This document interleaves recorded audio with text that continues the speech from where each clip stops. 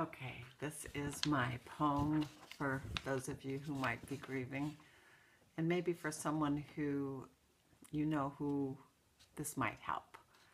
It's been one of the only ones that actually has made any sense to me. When you lose someone you love, your life becomes strange. The ground beneath you becomes fragile. Your thoughts make your eyes unsure, and some dead echo drags your voice down where words have no confidence.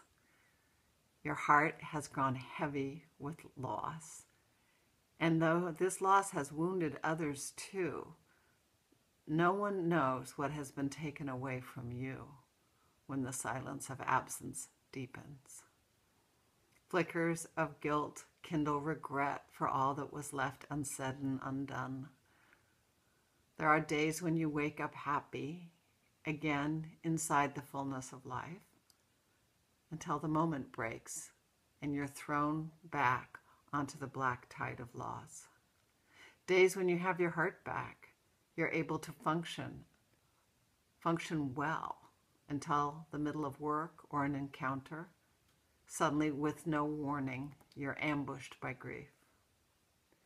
It becomes hard to trust yourself. All you can depend on now is that sorrow will remain faithful to itself. All you can depend on now is that sorrow will remain faithful to itself. More than you, it knows its way and will find the right time to pull and pull the rope of grief until that coiled hill of tears has reduced to its last drop. Gradually, you will learn acquaintance with the invisible form of your departed. Gradually, you will learn acquaintance with the invisible form of your departed.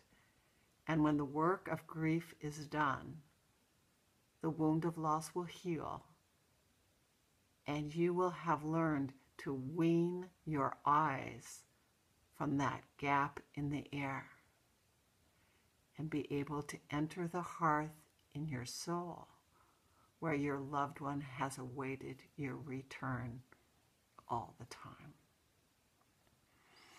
Thank you to John O'Donohue and my beautiful client, you know who you are, for sharing that with me, for helping me make it one more step and to surrender to sorrow, which has its own rules. Love, Deb.